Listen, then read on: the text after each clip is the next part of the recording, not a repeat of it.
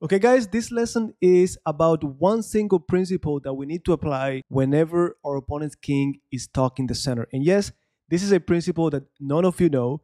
And if you're like me, you probably have gone through your chess career for years and you had never heard about this principle. So I wanted to show it to you. And hopefully, if we do things properly, you're not going to forget it. You're going to be able to apply it next time you play a game and your opponent's king is stuck in the center. Now, quickly, to keep things simple and to make my point, I want you guys to think of all of the principles and rules that come to mind whenever you have your opponent's king stuck in the center. Now, here I'm going to give you the principle that we're going to see in practice today. You're going to see it in a game played by two super strong Grandmasters. And guys, I know this might be confusing or shocking to some of you, because what we know, what we have learned up to this point is that if our opponent's king is in the center, we want to keep pieces on the board so that we can attack more effectively. Well, let me tell you the logic behind this principle, and then again, you're going to see it in practice in this game. Well, the idea is that in a position like this, if I keep the minor pieces on the board, my opponent is going to use them to create counterplay and is going to use them to defend the king. And you don't know how many times I've been there where I do a great job keeping my opponent's king in the center, but then it just slips away and I cannot convert the win. So what you're going to see here, and by the way, I chose this game because you're going to see Grandmaster Gulko following this principle blindly, just removing the minor pieces, keeping queens and rooks on the board. And in doing so, he makes some inaccuracies, but still it leads him through the middle game and it leads him to a win. So let me show you actually this game from the very beginning, that way everything makes sense. And you're going to see that the game starts with c4. We've had a few lessons already on the English opening, but after c6, Gulko decides to play pawn to e4. So here we go now, e6. And then the first remark that Gulko said after the game was that he decided to do now knight f3 because he knew d5 was coming. Now, what does that mean? Well, after d5, guys, all of these trades are going to occur, which means these files are going to be open. At least one of them is going to be open. And guess what? I don't want my king to be in the center. So he played knight f3, getting ready to castle right away, put his king in safety, and then bring the rook to attack the black king. So we have c takes d5, e takes d5, and then after pawn takes pawn, look at the e file wide open. Of course, we got now c takes d5, and now, guys, remember, I see this opportunity to develop quickly, leave my opponent's king in the center. I want to take it. So what move is going to allow me to castle and, of course, get there with tempos? Well, I want to develop the bishop. I'm going to put it on b5. So that's going to be a check. The black pieces did knight c6. And now don't forget, it is not only about our plans, but we have to also think about our opponent's plans. So our opponent is dying to just go bishop d6, knight g to e7, and castle. And that's exactly what they're going to do if you go and castle right now, right? So instead, what is the move that we need to do to make it difficult for them to castle? Well, of course, we're going to do queen e2. And now, if they block with one of these pieces, that piece is going to be stuck there. And I'm going to castle. I'm going to start putting pressure on the king. The black pieces instead did queen e7. And guys, let's start talking now about principles. So I know that my opponent's king, is going to have a hard time to leave the center. So do I want to trade queens? Of course not. Don't forget, I want to trade pieces, minor pieces, queens or rooks. I want to keep them on the board. So what move can I do right now to keep my queen on the board? Well, I need to do knight e5, and notice that it helps us with that, but also it is an energetic move, centralizing the knight, gaining a tempo on this pressure that I'm putting on the c6 knight. So now we got bishop d7. I have to be careful with this now. There's no pin anymore. So we eliminate the knight, and after pawn takes pawn, look, forget about the king castling queenside. They could do it, but it's not going to be safe. And that king is going to be stuck in the center. So all I need to do now is castle. Of course, we gotta be careful with this pin.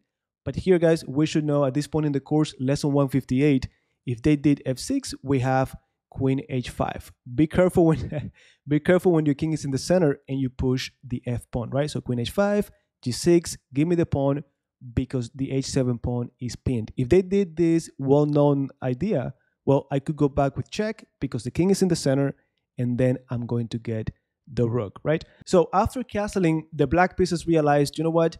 My king is far from castling. more than anything, I need to develop my pieces because if not, I'm going to get checkmated. And of course, I want to do f6 to win material. So I'm going to go king d8. I accept my king is going to stay in the center, but at least I'm threatening now to do f6. Well, right here, guys, there's only one thing that should be in our head. We need to develop quickly to attack that king. So that means any developing move that we do, we want to try to do it with a tempo. And I know the principle that we're focusing on is trade minor pieces, keep queens and rooks, but don't forget, before you trade pieces, you need to develop them. So, and I want to do that as quickly as possible. Now, don't get me wrong. I don't want to just trade minor pieces for the sake of trading minor pieces. If I'm able to develop these two and they do not develop their bishop and knight, well, I'm probably going to use my knight and bishop to help me checkmate the king. But if they do a good job at bringing their pieces to defend, well, the best thing I could do is remove them and keep queen and rooks. So the question to you now is, you're playing this in a tournament game, you know that you need to develop one of these two. What's the best way to do it if I want to do it with a tempo? Well, guys, the move that we're looking for now is pawn to b3. And if you remember, we had a lesson on what to do on dead positions. Well, there was some b3 there as well. The idea is simple. I want to do bishop a3 with a tempo on the queen. Now, if they do f6, I don't really care. Bishop a3. And even if the queen takes, at some point, I'm going to collect this bishop. So instead, they just went queen e6, getting away from that diagonal, and now bishop b2. And now look at this, guys. I developed my bishop. It took me 2 moves to do that, but I was able to develop it using 2 moves, and my opponent's minor pieces were not able to come out yet. So after bishop b2, the black pieces finally were able to do pawn to f6, and now we have a problem to solve. So I want you to pause the video, guys, and think about what would you do next. It is not the time to drop pieces, especially your queen. So make sure that you take your time and come up with the best move. And by the way, this is a move that we have to have in mind before we did bishop b2, because we knew this was coming, right? Well, the move is actually queen f3, guys. Very nice move. And now if they take, the hanging bishop is going to be collected. So of course they did not take it. Instead, bishop d6, quickly developing their pieces. And now we have to do something about the knight. Guys, I know that a lot of you, if I had shown you this position from the very beginning without any context, you'll be thinking, you know what, I don't want to trade my powerful knight for the bishop that is not so good. Well, there's only one principle that we're following at this point. King in the center, I'm going to simplify pieces. Of course, it's also nice that we're getting rid of the pair of bishops. So get rid of minor pieces. They took back with the king, and now it's time to develop the knight. And after knight h6, all of the minor pieces are developed, so it is time for us to simplify the game. Now, we're about to see some inaccuracies, but even with those mistakes, Goldco was able to convert this game because he was laser focused on eliminate minor pieces, keep the rooks and queen. And guys, it's not only about keeping them, we need to be energetic. We need to try to activate those pieces and go for the king. So now before I show you the next move, the question for you is, which of these 2 minor pieces is the best piece right now? Which is the one offering the most support or the best defense to that king? Well, the answer is going to be the bishop. So we got to come up with a plan to get rid of that bishop. The answer is simple. We're going to do knight a4 to get to c5.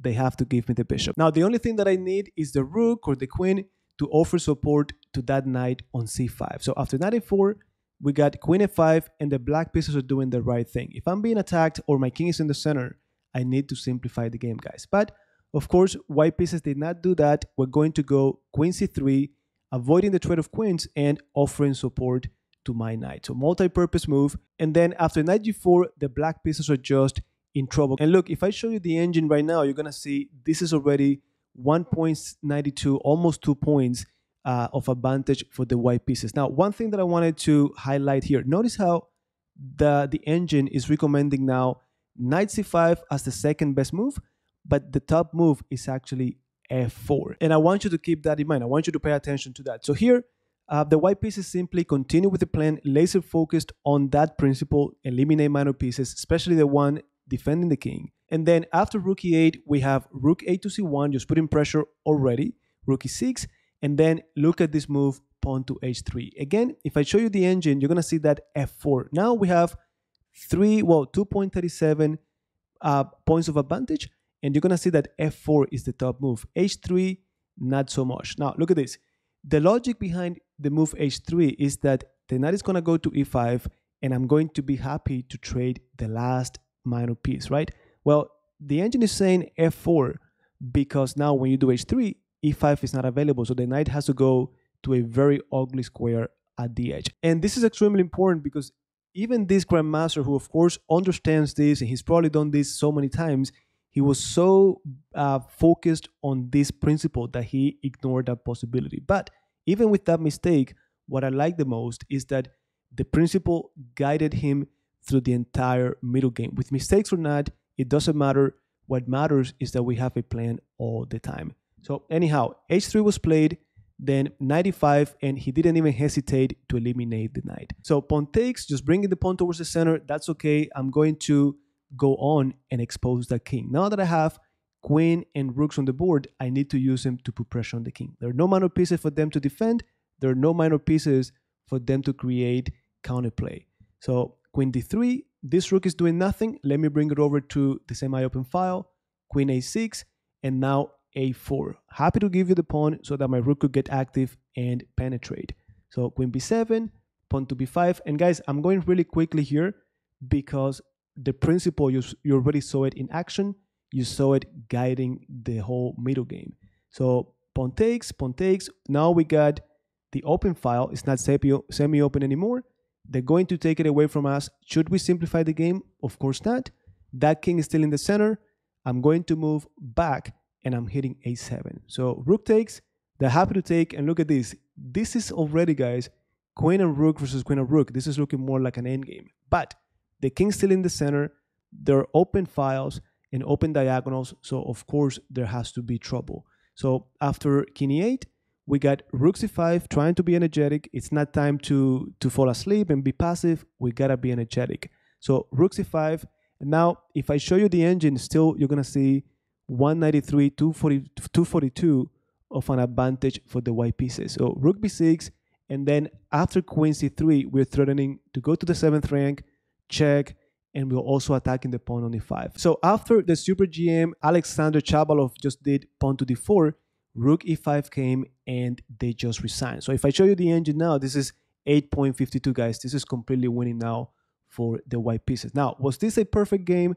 I doubt it.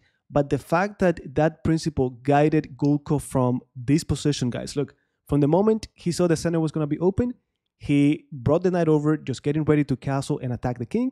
And then it was all about developing with tempos, leaving the king in the center, and trying to be energetic. So after we castled, king in the center, well, b3, then bishop b2. We wanted to go to a3. They avoided it. Well, I still develop as quickly as I can. Queen f3. Then trade minor pieces. Then I avoid the trade of queens. We know that one from before. And now I just keep simplifying minor pieces, activate the rook with a tempo, h3, simplification, and then let's open up that king to try to put it in checkmate. And even if you don't get your opponent's king in checkmate, they're going to have to give you material, and then you convert that into the end game. So there you go, guys. I hope that you found this as valuable as I did when I first found out about it. And let me know in the comments if you knew it from before or not, because maybe I'm just telling you things that you guys already know. So I appreciate your feedback in order to plan our future lessons. With that said, I will see you on lesson number 159.